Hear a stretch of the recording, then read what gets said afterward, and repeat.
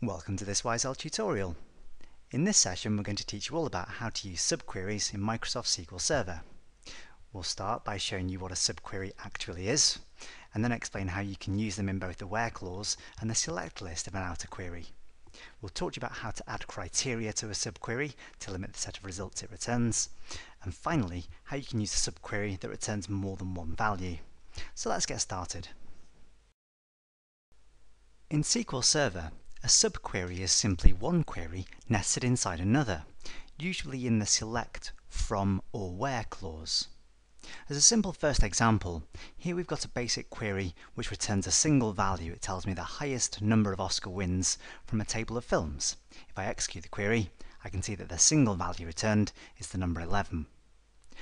Unfortunately, with this basic query, I can't see any further details of what the film names are, the film's release dates, or any other details of the films based on this value.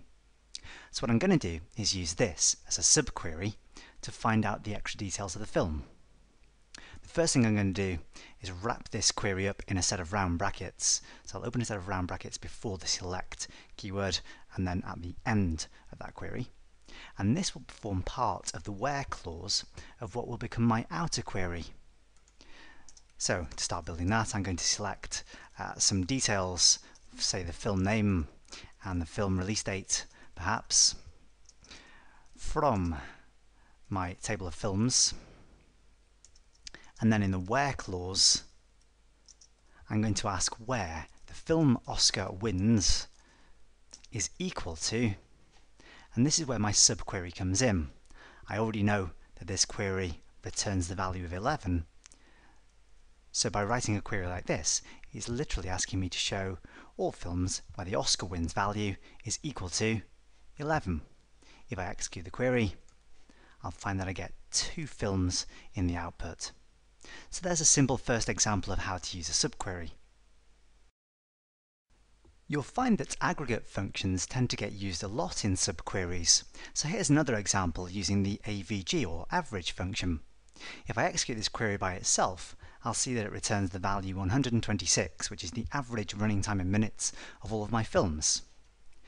I'm once again going to turn this into a subquery by wrapping it up into a set of round brackets and then building the rest of my query around it. I'm going to select the film's name and film runtime in minutes just so we can check that the values are being returned correctly. From my table of films, where the film runtime in minutes is, I'm going to go for greater than or equal to the value returned by my subquery. Just because I'm going to be pedantic now, I'm going to indent that subquery twice and then execute the query to find a list of all of the films that are longer than the average. Is not too big a leap of the imagination, hopefully, to convert that into a less than or equal to the average running time. So there we go. You can also use a subquery in the select list of an outer query, and I'm going to do it in this example to show the average film's running time in minutes as an extra column in the results set. So to do that, I start by, just as I would ordinarily add a new column to my select list, add a comma to the end of the current list, and then I'm simply going to select, copy and paste my subquery. It will be nice to have an alias so that the column is labelled. I'm going to call it average, if I can spell average runtime. And when I execute the query this time, I'll have the same subquery being used in both the select list and the where clause. So far we've seen a couple of examples of using a subquery in the where clause of an outer query. But things get even more interesting when your subquery itself contains a where clause. So here's a straightforward query which shows me the highest film budget from all films released before the year 2000. If I execute the query, again I get a single fairly high value, but again I can use this to form part of the subquery. Everything I've written there so far, apart from the use statement, is going to become my subquery. And what I'd like to do is show a list of all of the films whose budget was greater than the most expensive film released before the year 2000. So I can do that by building up my select list again. I'm going to include the film name and the film release date, and I'll include the film budget as well, film budget dollars, so that we can see the values are appearing correctly. I'm going to set that from my film table, and I'm going to ask where the film budget dollars is greater than the value that's calculated by my subquery. So really all we're asking is to show this information from the film table where the film budget is greater than 200 million or so. If I just indent this subquery a couple of times, when I execute the query now, I'll see that there are 3 films in the database that are more expensive, or were more expensive, than the most expensive film before the year 2000. A subquery doesn't always have to contain an aggregate function. Here's an example that returns the release date of a specific film. If I execute the query, I can see that the subquery, or the query as it is at the moment, returns a specific date.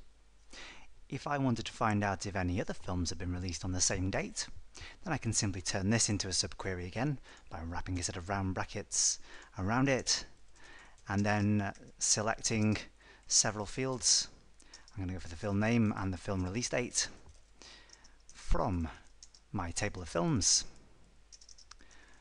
where the film release date is equal to the result of the subquery. Just being pedantic again, indent the subquery, and if I execute the whole thing, I'll see a list of all of the films whose release date is the same as Casino. So far, all of our subqueries have returned just a single value, but it is possible to use subqueries that return a set of values. So in this example, I'm showing a list of all of the director IDs where the director was born in the year 1946. If I execute the query, I get that list of ID numbers.